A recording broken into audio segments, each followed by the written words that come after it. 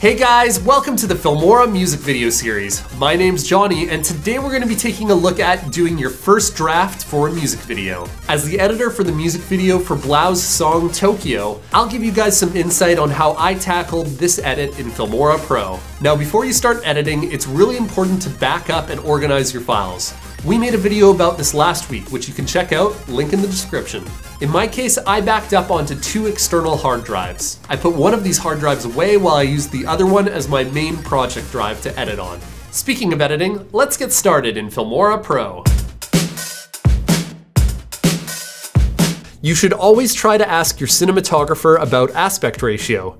This is because a lot of cameras won't necessarily shoot the aspect ratio that the cinematographer is framing for. So as a result, you might need to crop or letterbox your edit. Alfonso mentioned the 2.35:1 aspect ratio, which means that the frame is 2.35 times wider than it is tall. We could add a letterbox effect onto our clips, but what I often like doing instead is changing our project settings to always crop the frame to that aspect ratio. Most of the clips that we shot on the camera we used were 3,424 pixels wide, which is a little under 4K. Since we know the width of our frame, we can use math to get the height. So if our frame is 3,424 pixels wide, we can times that by 1 high over 2.3 wide, which is our aspect ratio. This formula will give us how many pixels high that our frame needs to be. So we can first begin by canceling out the wide here and there, which will leave us with the equation 3,424 pixels high divided by 2.35. This roughly equates to 1,457 pixels high. So let's click on this gear icon here and set our project to 3424 by 1457 pixels. We shot in 23.976 frames per second, so we'll make sure that we set our frame rate while we're here. You might notice that our footage looks really washed out. This is because we shot with a flat color profile. This allows the camera to preserve more detail in the highlights and shadows, which will be useful in the color grading phase.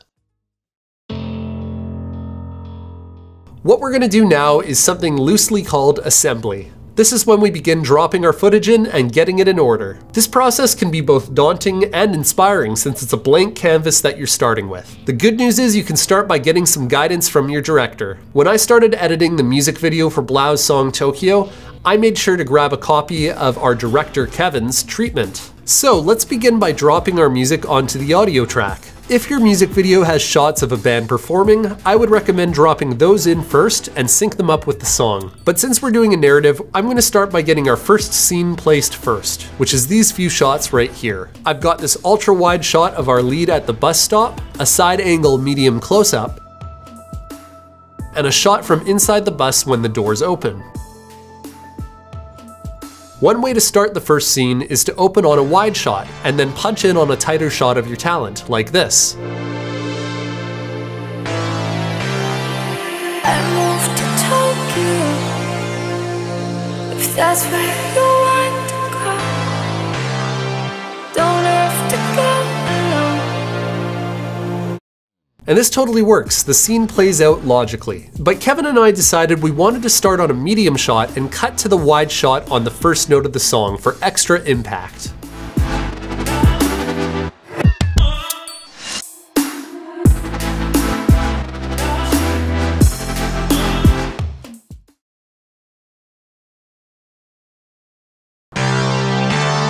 This is also where we plan to put the title. I'm going to put some placeholder text in there for now, since we'll be looking at adding a proper title later. Finally, I'm going to give all of the shots in this scene a color, so that the scene is easier to distinguish later. You can do this by pressing any of the numbers on your keyboard while highlighting your clips. So, now I'm going to start placing the rest of the scenes. If you're having trouble figuring out where to start, I recommend dragging the wide shots of your main action in first and seeing how those pace with the song. I'm also going to highlight these scenes with their own colors. One thing that I found that worked was whenever the drop came in, that's the part right after the build-up, we'd cut to one of the memories outside of the bus.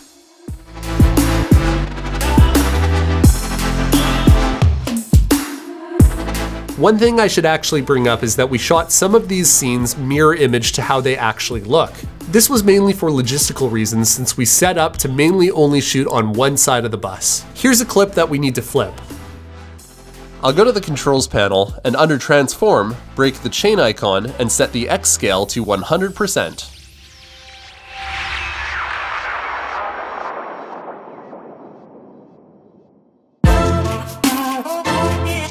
Whether it's for your director, client, or producer, you'll probably eventually want to send off your first draft for review. As editors, we can sometimes feel like perfectionists. We just try to keep working on the project to get it perfect. But before you put too much work into your edit, it's really important to show it to somebody else so that you know that you're not wasting your time with something that your client or director might not want in the video. A cool trick that you can use for drafts is that you can add timecode on top of your video. This can help whoever is reviewing your video to give more accurate timing info on revisions that they might want. We can do this by going to our media panel and clicking on New Plane. We'll make sure that our plane is transparent and we'll call it timecode. Next, let's put the plane on the track above the rest of our edit. And we'll go to the effects panel and add the timecode effect onto it. I'll tweak the settings to my liking, and then we should be set to export.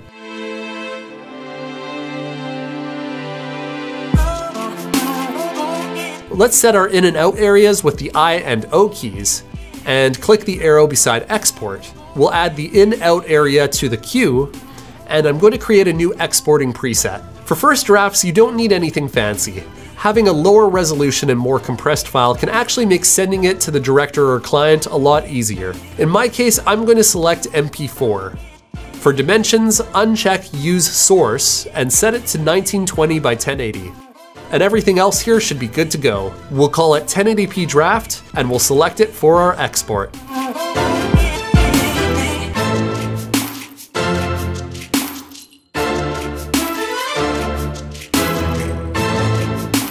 So, those are some tips for editing your first draft. Next week, I'll be going into how to add some extra polish to your edits. Thanks for watching, and remember, there's no limit to what you can make.